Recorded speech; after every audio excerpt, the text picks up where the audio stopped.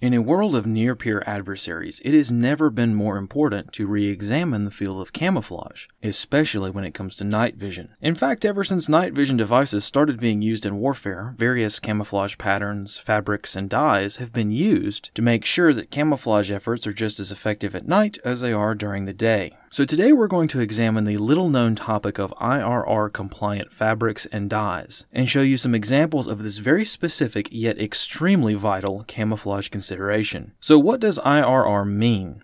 We see this a lot being advertised when a new combat uniform or new camouflage pattern comes out. IRR stands for infrared reflective. To use the vernacular as correctly as possible, you can say that a fabric or uniform is IRR compliant or was printed with IRR compliant dyes. And infrared reflective dyes and patterns are what we want. This might be a hard concept to understand because one of the main camouflage tenets is reducing shine. In the field of camouflage, we try to reduce reflections and shine, so what's the deal? Well, with fabric dyes, it's a little bit different. The opposite of infrared reflective is infrared absorbing, which we do not want. We want light to bounce off of a piece of fabric and reflect in the same way at night as during the day. To put it as simply as possible, IRR-compliant fabrics retain their patterns when viewed at night under night vision devices. Fabric that was printed with dyes that are not IRR compliant will turn all one color at night, and the camouflage pattern will disappear.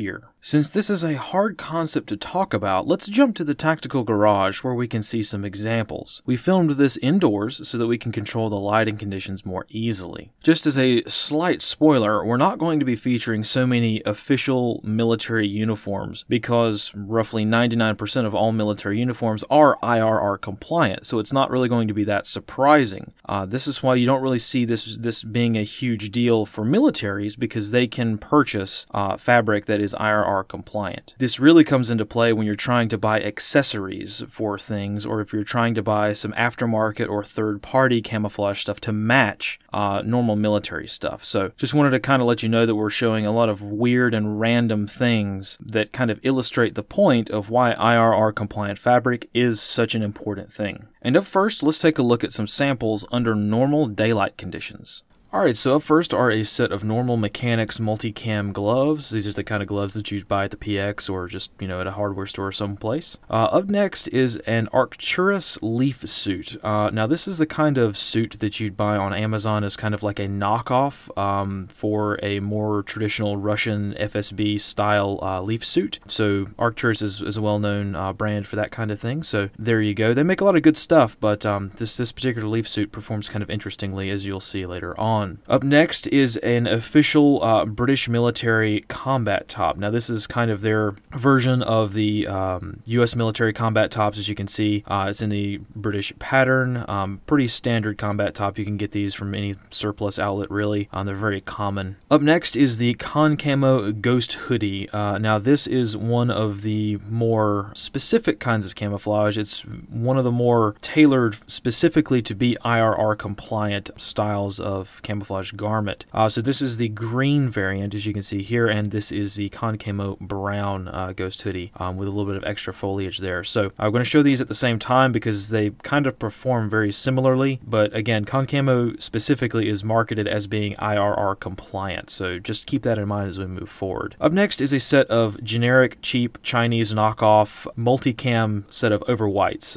This is the cheapest thing you could possibly find on somewhere like Amazon or eBay, so we'll see how that does. Up next is a combat top made by Blackhawk. This is made out of official US grade, US military uniform grade Multicam. I just wanted to show that this is in fact official branded Multicam fabric, and it's supposed to be IRR compliant. These kind of tops are not military issue, but I just wanted to show the fabric just so that we have a baseline for what Multicam looks like, because everybody sort of knows what Multicam is. Up next is the Helikon Tech's Swagman roll in Flecktarn color. This is kind of their version of the US military poncho liner, again in the Flecktarn camouflage pattern. And up next is an interesting one. This is an Arktis combat smock in the Swedish M90 sort of splinter variant camouflage, the desert variant. Now you might notice that this is a bit darker. That's because this particular garment has been dyed with RIT synthetic dye. So I just wanted to see what this would look like underneath these conditions. Up next is an Angolan Military, Angolan Armed Forces poncho. This is their official Angolan Military Poncho, and as you can kind of see, there are some issues with this even under the daylight with regards to shine. So we'll see how that performs under the night vision setups. Up next, we have the official U.S. military poncho liner in, of course, Woodland, M81 Woodland. As you can see, this is the official U.S. military poncho. It is not a knockoff. This is important to remember because, as you can see, it's quite shiny even under normal daylight cameras. And finally, we have a backpack cover made by Mil-Tec. This is a rain cover for a rucksack. Not sure what size, I can't quite remember, but it's again in the German Flecktarn pattern. And as you can see, again, it is shiny under normal daylight conditions. So we'll see how that works under the nighttime conditions. Alright, so now let's take a look at some of these samples underneath night vision conditions. So to set up the scenario, the main camera we're going to be using here is a Psyonix Aurora color night vision camera. That's going to be the main view, and then off to the side on the right side of your screen is an L3 white phosphor PVS-14. And the reason that we're doing this dual camera setup is because traditional night vision tubes, analog night vision tubes, both white phosphor and the regular green ones, they're far more forgiving when it comes to IRR compatibility. You might find that some of these fabrics look a lot different under a normal night vision tube, but when it comes to other kinds of sensors, they're a lot more obvious, especially when it comes to IR illuminators. So for some of these fabrics, the ones where it matters kind of the most, we're going to illuminate them with an IR light source. Now, this introduces a little bit of bias into the system, but we figure, hey, look, in today's modern world, IR devices are extremely common, and it would not be a very good thing for your fabric that you choose for like a uniform to be okay under normal night vision conditions, but if somebody's out there in the woods sweeping around with an IR light and you start glowing like a neon sign, that's probably not a swell idea. So for some of these fabrics, this matters a lot more than others, and I just wanted to briefly mention that because the IR light tends to wash out the Aurora camera kind of a lot. It looks a lot more obvious on film than through like the viewfinder of the camera, so just keep that in mind, is that it's going to change the way things look a little bit, right? So just keep that in perspective. So we're doing things a little bit out of order. Up first, we have the British Combat Top in Desert DPM. This one looks pretty good underneath both the normal night vision and with the IR illuminator turned on. As you see with the Aurora camera, the dye retains its color. It retains its, maybe not its color, but you can actually still see the pattern, right? So even with the IR illuminator turned on both the Aurora camera and the PVS-14, you can obviously see that it still works. So this is what we would consider the basic benchmark for most military uniforms with regards to IR compliance. Up next are the sort of knockoff snow pants. And as you can see underneath the Aurora and the PVS-14, it looks normal until you click on the IR illuminator. The IR illuminator kind of highlights that this fabric is most certainly not, the dyes in this fabric are not IRR compliant. The color washes out. Now again, on the PVS-14, the IR illuminator does not really wash out the colors too much. So this is kind of one of those in between. It's not really obvious that it's not IRR compliant, but you can definitely tell that an IR source, an infrared light source, is going to change the way this fabric looks. Now again, for a snow camouflage, is it really necessary to have IRR compliant fabric? I don't know, that's really up to you, but in a snow environment, I probably wouldn't mind this too much. Either way, it's kind of interesting to note. And up next are, of course, the Ghost hoodies, both the green and the brown. Now, again, like I mentioned, the Ghost hoodie is very heavily marketed as being IRR compliant. So it is no surprise to find out that even underneath a very strong infrared light source, both versions of the Ghost hoodie work just fine. You can still see the pattern, you can still see the contrasting colors. This camouflage is, of course, effective underneath IRR conditions, right? So the IRR dye in the fabric is actually quite effective. And up next is Old Faithful, the official U.S. military poncho liner. Again, under normal conditions it looks fine, but when you turn on the IR illuminator, you can clearly see that this is not IRR compliant. Now, this is one of those interesting cases because if you mess around with it a little bit, like I'm doing here, and trying to get it to work, if you try to be as generous as possible, you can clearly see that it might be the actual fabric and not the dye, because there is almost like on the PVS-14 side side of things, it looks like it gets cloudy because the fabric is what's reflecting. The fabric is actually reflective because it's mostly, of course, made out of plastic, right? The dye used to make this poncho liner might actually be IRR compliant if it's tested in a lab setting, but in the real world, as you can see, it is quite bright. It is highly reflective underneath an infrared light source. If you were using this out in the woods and someone had an infrared illuminator, man, they would light you up pretty quickly.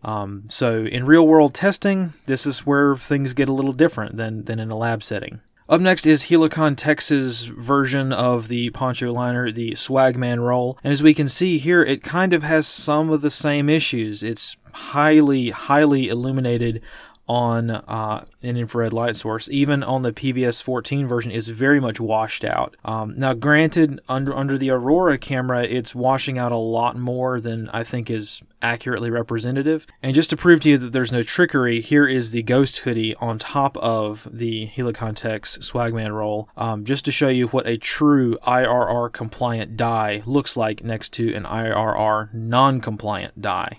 The results are quite different, even underneath the PVS-14, which is, again, far more forgiving with regards to camouflage patterns. Up next is the Mil-Tec rucksack cover in Flecktarn. This is the one that was very shiny to the naked eye under daylight conditions. So again, no surprise that this dye in this, the dye used in making this particular item is nowhere near IRR compliant, so not really a good source. It's even worse if you shine a light directly on it. That's where even the PVS-14 reveals that it is very much not compliant. So this is a problem with a lot of waterproof articles. Alright, up next is Multicam. So this one should work pretty well. Wait a minute, what's going on here? This is extremely bright. It's quite reflective underneath the Aurora especially. What is going on here? This is supposed to be official licensed Multicam, and it is glowing like a neon sign. Something else is going on here. What could it possibly be? Some of you might have already figured this out, but we'll take a look at this Multicam pattern a little bit later. And again, just to kind of keep in the theme with Multicam, these Multicam gloves made by Mechanix, they're of course not any kind of IRR compliant. They absorb all of the infrared light and just reflect back a single color, so all the pattern from that Multicam is gone the second that you put an illuminator on it. Up next is the Arcturus suit, and I think that it's kind of obvious by now that some of the more cheaper Chinese quality type things are not going to be IRR compliant. This one didn't do too bad until you turn the IR illuminator on it like very strongly, and then of course all the pattern goes away. You have to remember, again, this is a 3D suit, so you're kind of comparing apples and oranges, right? But you can clearly see that even with a 3D suit, none of the dye in this is IRR compliant, and it is very, very obvious. You become one color, one shape out in the woods if you were using this and someone had an IRR source. And up next is the Angolan Military Poncho, and really this one's just to kind of make everyone feel a little bit better because this one performs very, very poorly. There is, not only does this not have any IRR compliant dye in it, but it also is very much plasticized. Remember, this was shiny to the human eye just under daylight conditions. It doesn't look too bad underneath the PVS-14 until you turn the IR light source directly on the poncho, and then even the PVS-14's like, nah dude, that ain't gonna work. Just keep that in mind. With a lot of rain garments, you're gonna have these problems. And then finally, one of the more interesting samples here, the Arktis combat smock that has been dyed a slightly darker brown. This one, you can judge for yourself, but to me, this looks like the clear winner in this sample lineup. I don't know if this is due to the pattern or what, but I tried to get this garment to fail. I tried to get this pattern to fail, but as you can see here, even under the absolute strongest IR illumination, you can still see every single bit of the pattern. Like you can even distinguish between light tan and like the even lighter tan in the M90 pattern. That to me, that just blew me away. That's very fascinating. And again, I don't know if this is because of the pattern itself has larger chunks, larger fractal elements. I don't know, but that probably has something to do with it. But again, I tried to get this one to fail because I thought that maybe the RIT synthetic dye would have some impact on it, and I think that the RIT dye just kind of disappears because the RIT dye is obviously not IRR compliant, but underneath is still the desert pattern, right? So under night vision devices, it doesn't, it's a non-starter, it doesn't matter. But this does go to kind of show you that if you have a garment that or some kind of fabric that is not IRR compliant and you try to dye it, you gotta use an IRR compliant dye, because this just turns back to its normal color underneath the night vision devices. So again, very fascinating test, very fascinating set of examples, and I think this proves kind of a lot of different things. And so we come back to Multicam. Why is this particular combat top glowing when it should be perfectly IRR compliant? Well, to take a closer look at this, we have zoomed in to a piece of raw Multicam fabric straight from the factory, never been cut or put into any kind of clothing. As you can see, this Multicam fabric straight from the factory is perfectly IRR compliant. You can see the entire pattern, it's perfectly fine, there's nothing wrong with it whatsoever. So what is wrong with this combat shirt? We can see that if we compare the two together, they look very different, even though they're made out of the exact same fabric. So what's going on here? Well, some of you might have deduced that the problem here is what we call optical brighteners. You know those laundry detergent commercials that advertise, oh, we keep your whites white and your colors vibrant, you know, all those kind of buzzwords for the advertising of laundry detergent? Well, guess what? Optical brighteners in laundry detergent completely negate all of the effects of IRR compliant dye. Optical brighteners leave a very thin film residue over the threads of fabric. In normal civilian life, this doesn't really matter. It actually makes your clothing look a little bit better, I guess, but in a tactical setting, this makes you glow like a highway sign. So the lesson learned with this is do not use optical brighteners on your tactical clothing. I myself try to use detergent that does not have any optical brightening agents in it anyway for my regular clothing as well, just because I'm kind of an idiot and I always forget, and as you can see, the effect is quite significant. So I myself just tend to use laundry detergent that doesn't have optical brighteners in it. It's a challenge, but you might have to buy some organic stuff, who knows. Really just check the bottle to make sure that you don't have any optical brighteners in your particular laundry detergent. And just as a side note, now that we know about optical brighteners, you can go back and look at some of the other examples that we've covered today and see that there are a couple of examples that look like they might have used optical brighteners. The best example of this is the U.S. Military Poncho liner. This, when I first got it and took it out of the package and looked at it under night vision, this is exactly what it looked like. It has never been washed with an optical brightener. It just looks like that. It looks like somebody washed it with an optical brightener before it got sent to me, but it was still brand new when I got it. So just so you know, sometimes things are treated with optical brighteners in the manufacturing process, sometimes they're not. My sneaking suspicion is that this poncho liner was probably made with IRR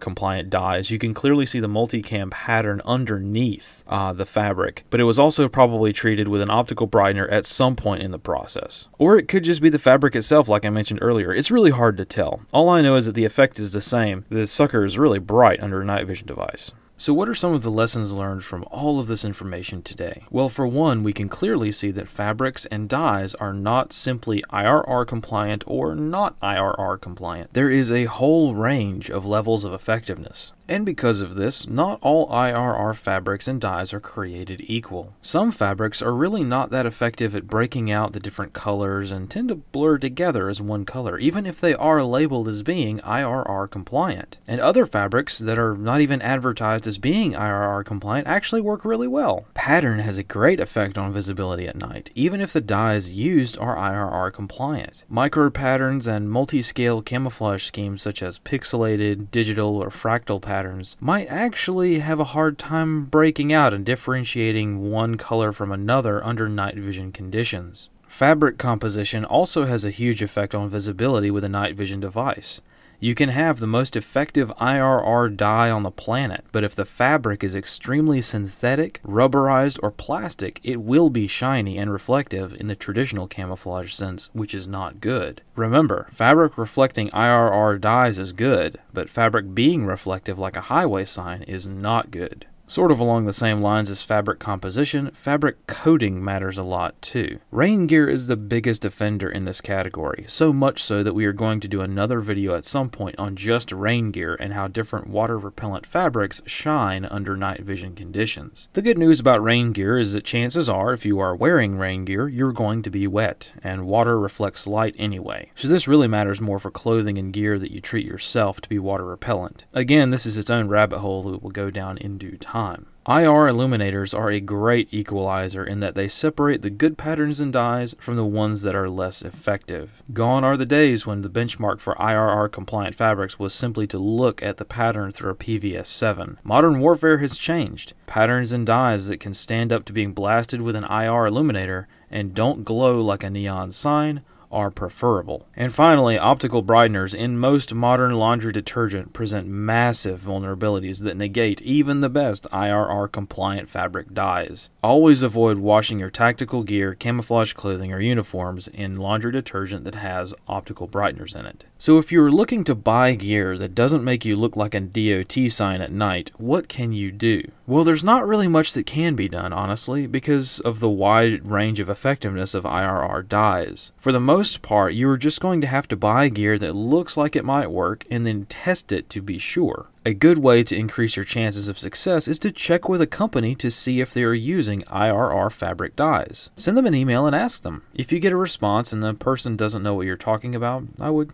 probably avoid that company. And for the companies that manufacture gear, now is your chance. If you've got a product that is IRR compliant or does really well under IR conditions, advertise it. I myself buy most of my gear from small one-man companies, and it would be really great to see gear makers actually including a fabric's IRR status. Or even better, photos of what a product looks like through a night vision device with an IR illuminator. Because even a lot of the bigger companies out there are supposed to be using official IRR compliant dyes, but they are not. Some companies manufacture products specifically advertised as being IRR compliant, like the Concamo GhostHood. Of course, there's no way to be completely sure, but chances are if a gear company even knows what IRR dyes are, that's a step in the right direction. You can be sure that pretty much 100% of the gear made for the airsoft market or made in China is not going to be IRR compliant, unless it's made with officially licensed fabric. I don't mean to knock the airsoft market, but I personally would avoid products that are not made with official fabric or look like they might be knockoffs of something else. Again, I don't necessarily have a problem with buying knockoffs for specific things, but in the field of camouflage, you really do need the real McCoy. Also, do not use optical brighteners. Use natural detergents if you can, and if you use a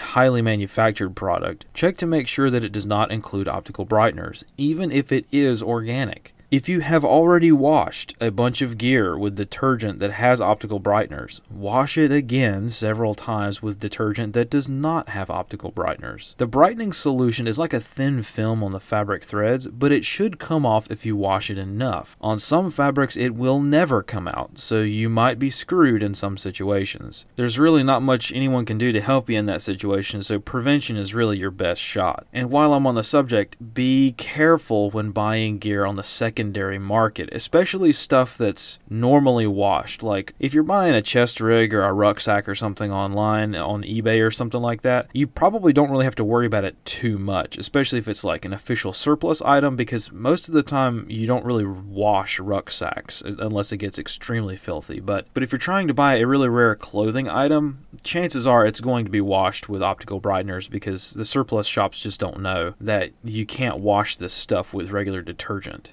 And as a side note, now that we've done a video on this topic, my guess is that the secondary market, like on eBay, for gear, particularly uniform items or any kind of clothing really, is going to be flooded with people who went into their closet, looked at their stuff with a night vision device, and realized, oh my gosh, I washed this with an optical brightener and it's never going to be the same again.